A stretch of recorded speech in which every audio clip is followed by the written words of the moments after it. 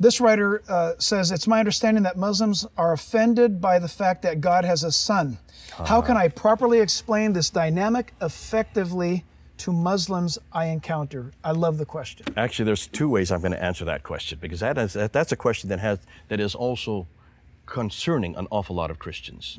So much so that they're now taking that phrase out of our Bible. Oh, I've heard about this. This is Wycliffe and SIL.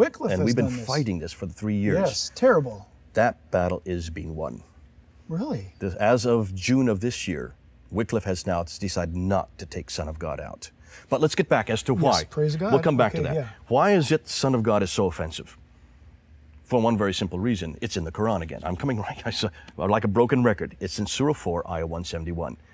Say not three, for God is one. Far be it from God having a son, for God has no son. So it's right in the Quran. Is it true that it's around the Dome of the Rock Mosque? That's right there in the Dome. It's the first inscription that is put on the Dome of the Rock. That's the first time we hear Muhammad's name. Yes. That's the first time we hear about Islam. Ooh, and that was put up there in 691. 691. 691 it's AD. rather recent. 300 years after Muhammad. Yep.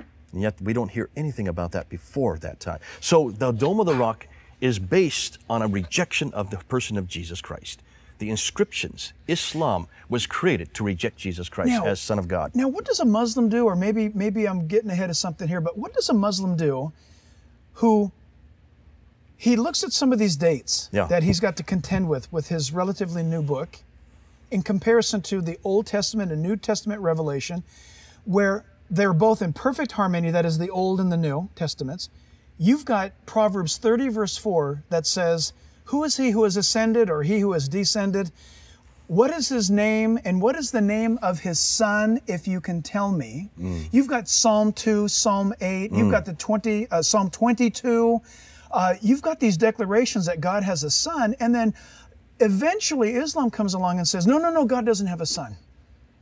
Yet there's data, there's confirmed information, there's manuscripts, there's an overwhelming bit of evidence that predates their declaration. What makes that statement that they make any different than the Mormon at my door or the Jehovah's Witness at my door, who's come along rather recently? Yeah, and the Muslims will say that all those references and all those prophets, and there's about 300 of them in the Old Testament, are corruptions. They've been added by the Christians. We have somehow gone back 3,400 years ago and put it in there. But they predate even the birth of Christ. Listen, even more than that, the Quran is very clear that the Bible isn't corrupted. So even the Quran, they can't go to the Quran on this one. It's very clear from this book that this book is the same book that was around when this book was written. So they cannot take that from the Quran. Yeah. This whole idea of corruption was only created in the 11th century, in 1056, by a man named Ibn Hazm. Ibn Hazm is the one that initiated this whole idea of corruption. That's 400 years too late. It's convenient. It's very convenient. And that's why they finally got around to reading our Bible. Wow. But shame on them. They shouldn't have waited 400 years. Oh, that's amazing.